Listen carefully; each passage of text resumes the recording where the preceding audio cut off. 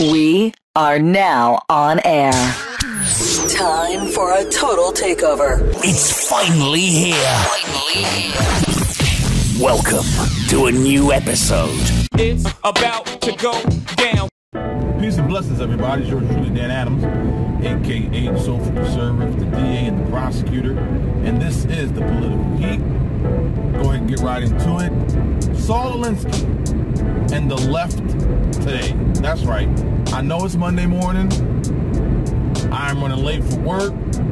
I haven't had my cup of coffee yet. And I'm already getting deep. But when I record these videos, they are impromptu.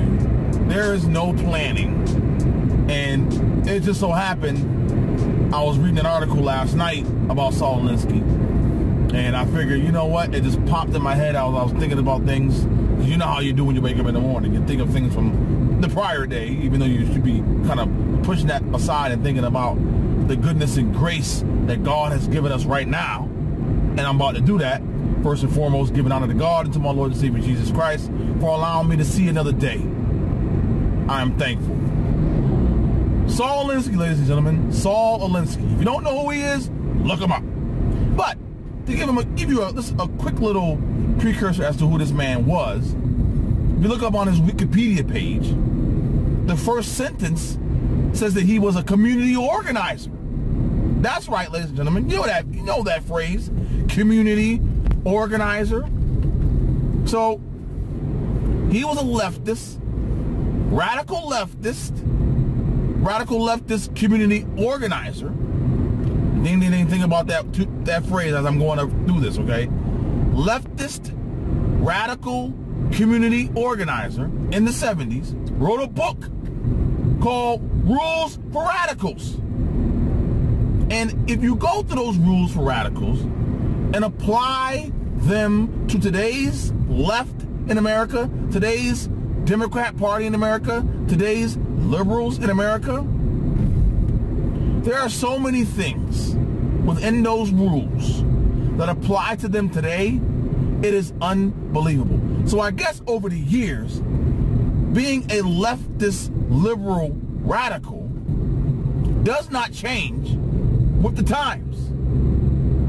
And you can apply those rules for radicals that Saul Alinsky wrote about in 1971. You can apply them to today. But let's talk about how these particular rules for radicals and apply them today. Just think if there was an internet that we have today back then, ladies and gentlemen. Lord have mercy. Just think about it. If they had back then in the 70s the internet that we have today, and Saul Alinsky's rules for radicals being pushed out like it can through the internet and social media and everywhere else, Lord, hashtag Lord have mercy.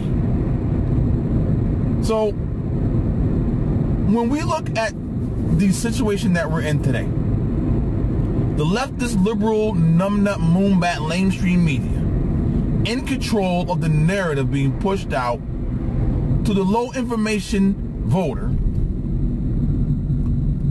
When you have a scenario, ladies and gentlemen, where the Republican Party, the GOP, sits on their asses basically every damn day and does not fight for us, does not fight for its own party, and does not, will not, won't even attempt to have a united front against the Democrat Party. You have Donald Trump, who is the President of the United States, who, for most of us, wasn't our number one pick, but guess what? He has a lot of supporters. There's no one denying that.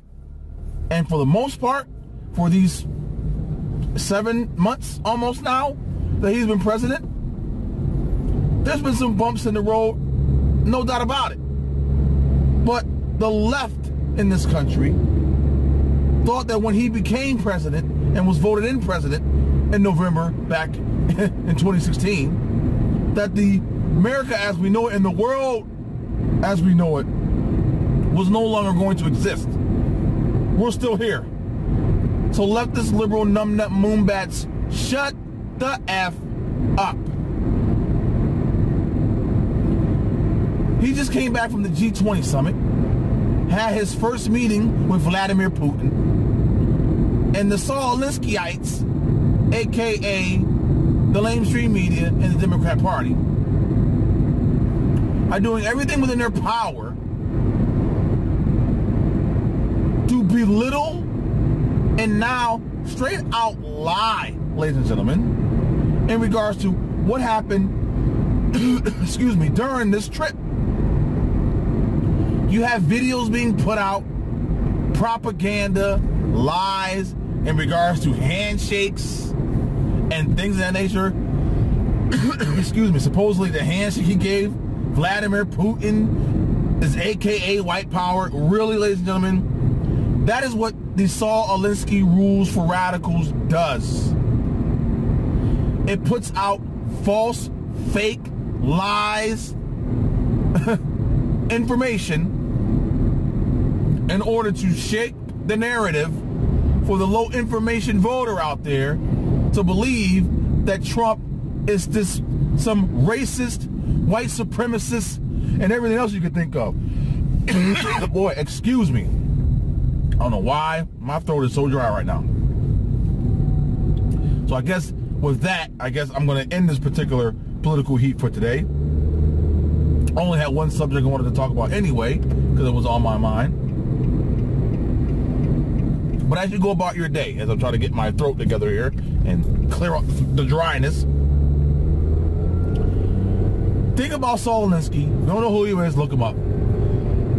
I gave you a brief introduction as to who he was. Excuse me. But if you need to know some more, you know we have that wonderful internet out there. Look him up. Look up his rules for radicals and go through the list and see how they apply to today's society and today's leftist, liberal, numbnut, moonbat Democrat Party. Because you'll be amazed. You'll be put back. You will be utterly hit upside the head, ladies and gentlemen, as to how Saul Alinsky and Rules for Radicals applies to the Democrat and the liberal, leftist, moonbat, mainstream media of today.